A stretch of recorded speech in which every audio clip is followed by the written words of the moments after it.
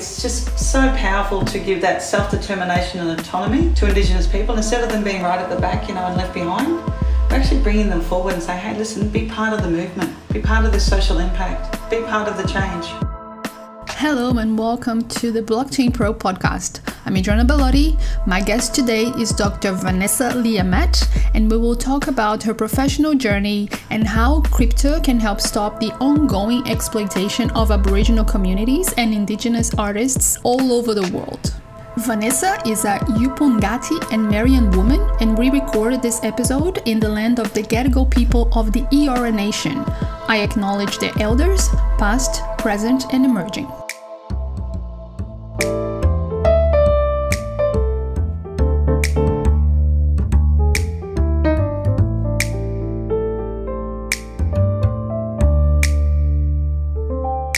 Hi, Vanessa. Hi, Adriana. So good to have you today. Thank you so much for taking the time. Oh, no, you're welcome. Thank you for inviting me. It's such a pleasure. Thank you. So let's dive right in and go back in time and talk a little bit about what you were doing before you started working with blockchain technology. I'm a social epidemiologist in medicine, looking for Indigenous health. And a lot of the work I do is I look at how data is interpreted to policy and then how it is then funded for Indigenous people. And I talk a lot to communities. I work with the government to create policy frameworks on different areas. And I do a lot of that cultural brokering role. A few years ago, I set up my own business in cultural brokering. Then I saw blockchain as an opportunity to bring all of that together. And meeting Tim and hearing Tim's aspiration and what he wants to do in this space, I just thought, wow, this is huge. This is a game changer for Indigenous people, Indigenous artists. Because I look at a lot of work in suicide prevention and domestic family violence, so social issues. So when I look at the statistics in suicides, it's, Indigenous people have the highest suicides in the world. And, no one wants to be the baton or the leader, no one wants that, And then you start looking at employments. Which category of employment has high suicides? And in the Indigenous community in Australia, we know that the high suicides are actually artists and young people. So, I saw it as an opportunity to sort of go, all right, how do we bring this into a space where we're going to make this change? We're going to empower young people and empower Indigenous artists. And, and we're not just doing it in Australia, we're also doing it globally. Backtracking a little bit before we get into the nitty-gritty of what the project is. What does cultural brokerage entail, and how will blockchain technology help mitigate some of the problems that arise with it? So cultural brokering is just a little bit more than cultural consultancy. As a broker, you do that a whole bridging of the gap between Indigenous companies, organisations, people, communities with the non-Indigenous organisation or business. And I've also done it with governments. And it's going in and talking to the community and saying, this is what we're doing. Making sure that I'm at all the meetings, making sure that I'm making sure their voices are heard. When someone at the, in the Indigenous community says, I don't understand this, I go back to the business and I say, hey, listen, they're not understanding your language. How else can we say this? Let's work together, because I don't want to go in there and say, hey, this is how you have to say it, because it's not teaching anyone anything. So when I work with the businesses, I like to say, they're not understanding it. Let's work together to work out some sort of strategy and a process so that these guys can understand it. And then I go back to I'll go back to the Indigenous community, and sometimes what I find is the opposite. Non-Indigenous organisations don't understand Aboriginal culture. They don't understand that once the trust is gone, the trust is gone. That's it. I was born in the Torres Strait. I was raised in Aboriginal and Torres Strait culture. And so... and I've got my qualifications in medicine and health as a social epidemiologist. And now I know how to work in the Western system. I've worked at different universities, and I've worked with different governments, and I've worked with a lot of non-Indigenous organisations. And it was also with artificial intelligence and data. So I guess for me, it's not about the data bit isn't new, because I've always enjoyed data. Tells a story. There's a truth in numbers. And as a culture of storytellers, right, as well, data tells a story. Yeah, and there's a science to it, and you bring those numbers in to tell a story. And I often say to people, you've just told me the story with the numbers, but it doesn't make sense. Can you really bring it out and flesh it for me so that I could just really hear the juicy bits of what the numbers mean. And they look at me like, what? And I'm like, yeah, because it's really important. And people remember that. Like, you do a presentation or something and you're telling a story with numbers. If you just go over your graph and you just go, oh, this percentage is that, people walk away with nothing.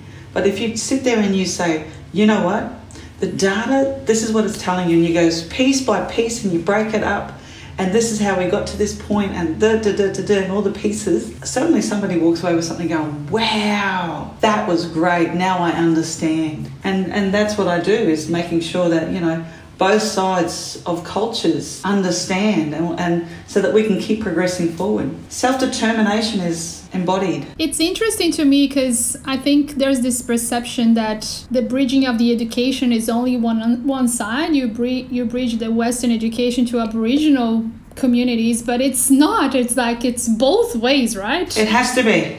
Yeah, it is. It's both ways. Otherwise, you sit in the colonial concept all the time. You need to break out of that. You need to understand that this is a culture that's rich. Like, you know, it's Aboriginal and Torres Strait culture, you know, it's 50,000 odd years. It wasn't just popping up yesterday. It's not a startup. It's a reality. It's lived. Everything you do has meaning. Like, we're taught from birth to, you know, to be one with the earth, to respect the earth, to understand what is expected of you, to you know, you're given totems so that you understand your responsibility to nature and the world around you. So, and then there's, you know, there's moiety and there's bloodlines. So, you know, these are established to create a social system of relationships that actually know how to fully respect each other without standing there saying, I'm going to respect you. It's already known. And so it's really interesting working, you know, with a lot of these, like with Western culture, and quite often you have to say, okay, that's not a good boundary. We need to have this boundary here, so that people know that we're actually respecting them properly in culture. Because they're not used to it. They're not used to that conversation or that being born with that in their, I guess, in their cultural DNA. That's really interesting. So I guess what I'm personally looking forward into, you know, you coming into the space and the project that you're starting with Tim is like doing my part in learning about what Aboriginal culture is and helping like also bridge the gap as much as I can with, you know, podcasts like this or meetups, anything that's needed. Let's talk a little bit about how are we going to do that? What's up with the project? Okay, so the project's really cool. I love it. It's exciting. It's going to change the way Indigenous artists and Indigenous communities have control over their work. And explaining that to Aboriginal and Torres Strait people, it could take me 3 weeks of conversation. You know, and someone will ring me up and they'll say, so explain this bit to me. And it's only one little bit. And then, you know, then they ring me and say, okay, so explain this. And then they'll say, explain how those pieces connect. So it's not anything like, you know, it's not something where you go into school and you do you study for a little bit and you do an exam. It's nothing like that. It's trying to connect blockchain and NFTs with Indigenous culture and explaining to Aboriginal and Torres Strait people and Indigenous people globally very soon how that all gels together. How do the cultures interconnect? Because, you know, we know that we have community. And in the blockchain, you have community. So it's combining the communities together and letting them know. So in the past, it was Indigenous community, and then there was Western people, and then there was government. And government had all this control of inequality and inequity of Indigenous people. And now the government doesn't have the say here. They will in regulation and stuff, but in the sense of working with, in the blockchain, you know, it's about that community. So the sale of the artwork is not determined by the government. It's not going to be, there's not going to be another wall put in place and, you know, the goalposts aren't going to be removed or moved again. It's actually like, you know, the blockchain community says, well, this is fair and equitable. You know, that's a good piece. Let's see how we can work with it. So it's about talking to, like, we're talking to Indigenous artists in Australia. Australia is our MVP, minimal viable product, and what we're doing with those artists is just having a yarn about, or talk about, do they do digital artwork? We're talking about their creativity, how do you create your work? And then we're talking about things like, have you thought about, you know, putting it into the NFT space? And then I explain what blockchain is and what an NFT is, and then we just keep having those conversations. And I say to them, you know, this is the structure. So, because the first thing that everyone, you can all sit there and hide and say you don't, but everybody thinks about, like, how will I get paid? It's a fair question because everybody's got to eat. And I say to them, like, straight out, like, this is what will happen. We'll put a percentage away to charity. You'll get the largest percentage. And what we've done is we've identified Indigenous charities. We ask the artists to choose between 3 to 5 charities, and they can put some sort of disclaimer with it of how they want that charity to spend that money. And so it feeds back into Indigenous communities. It must be an Indigenous charity run by Indigenous people. So again, it feeds back into the community non-stop. And that's at the first sale. That's huge.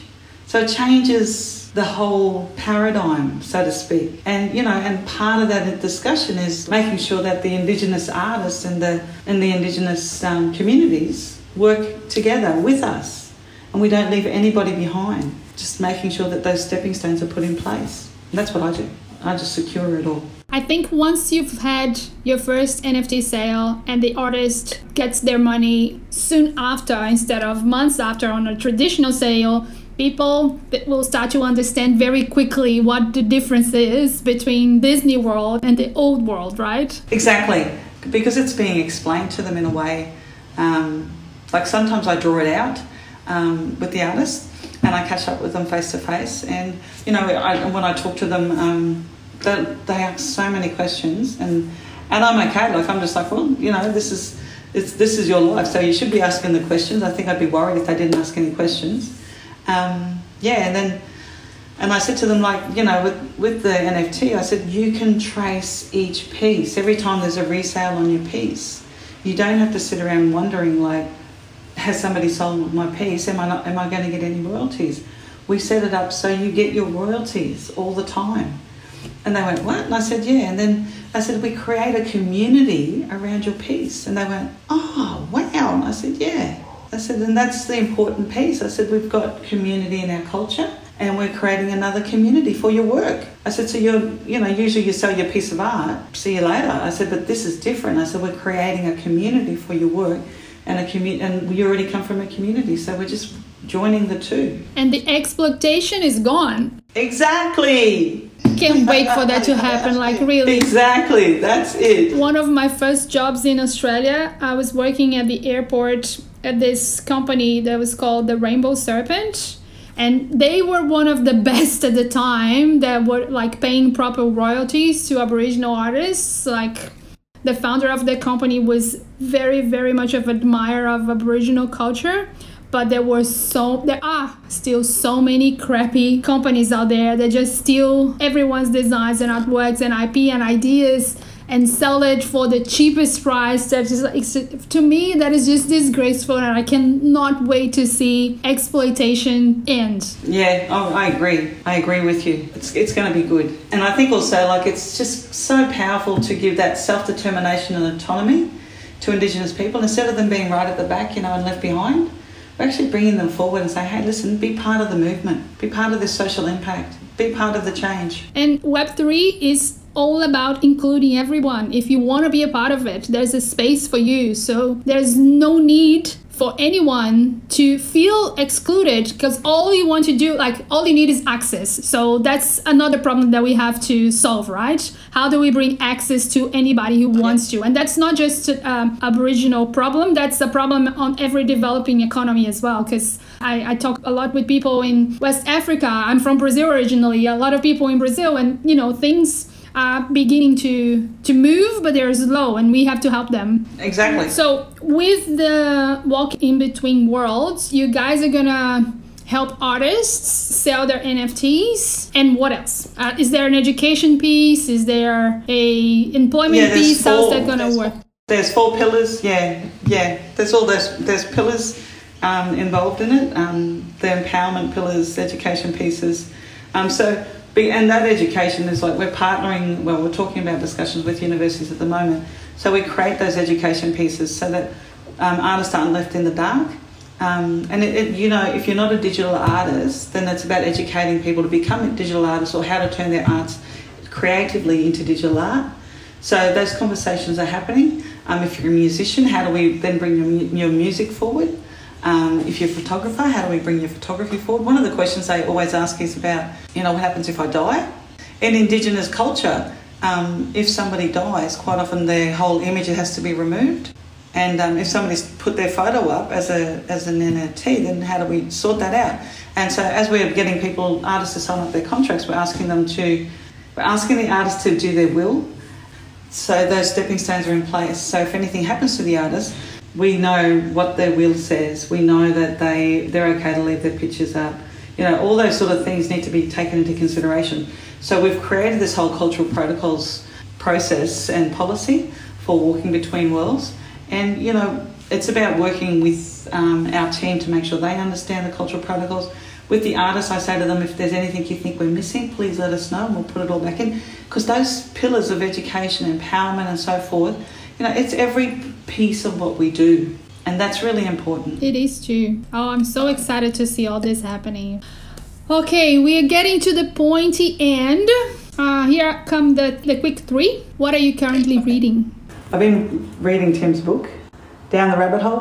Can you see that? I have this book. I will put a link in the description for everyone. I'm in Tim's book. Yeah. Did you know that? What chapter? When you get to the end, you see there's a surprise in the end, like the little contest that he held at the time. Okay. I've read it and then I reread it, and then my favourite section is reading about the Silk Road. And then I was reading, I saw an article out yesterday about the Silk Road on The Guardian. And then I was like, ooh, this is really interesting. How is this going to work out? How's this going to play out? And, that guy was the guy that was jailed, and then he's putting all his, he's creating NFTs for charity. Ross Ulbricht. Yeah. And I thought, that's good. Because he genuinely did not mean for what he created to go into the black market. But yeah, that's what I'm enjoying reading. And I'm learning a lot from the book about NFTs and blockchain. I've also been reading a lot of other articles about blockchains and because I follow the news a lot and current affairs and different platforms. Okay, and what is your favorite crypto resource? Yeah, I'd have to say Twitter, because I really like ShareSpace and on Twitter and having those conversations. We've done a few of the discussions on Twitter we did one with, what are they called, Blue Chip? And it was a really interesting discussion with these guys. And they were very interested in the policy side of culture. And it's interesting because I think people all over the world have read the inequality and the inequity that have happened to Indigenous people and still happens to Indigenous Australians. So they wanted to know, does this really happen, and how will NFTs or blockchain actually help to resolve some of these issues or address some of these issues? And I thought it was a really interesting discussion. We were just talking about Indigenous policy in general, and I said, well, there was a whole policy on stolen wages in Australia, and the policy went for 75 years. And in paper, in theory it went for 75 years, but it started right at the beginning of colonisation. So it went for nearly 175 years. And the thing was, Aboriginal people were shackled and chained and made to work for free. And then the government, it was almost like they felt guilty, and so they called it stolen wages. Nicer word for slavery, really. Yeah, no creativity there whatsoever, nothing, So, and then we've got generations and generations of Indigenous people who have been caught in a cycle of poverty.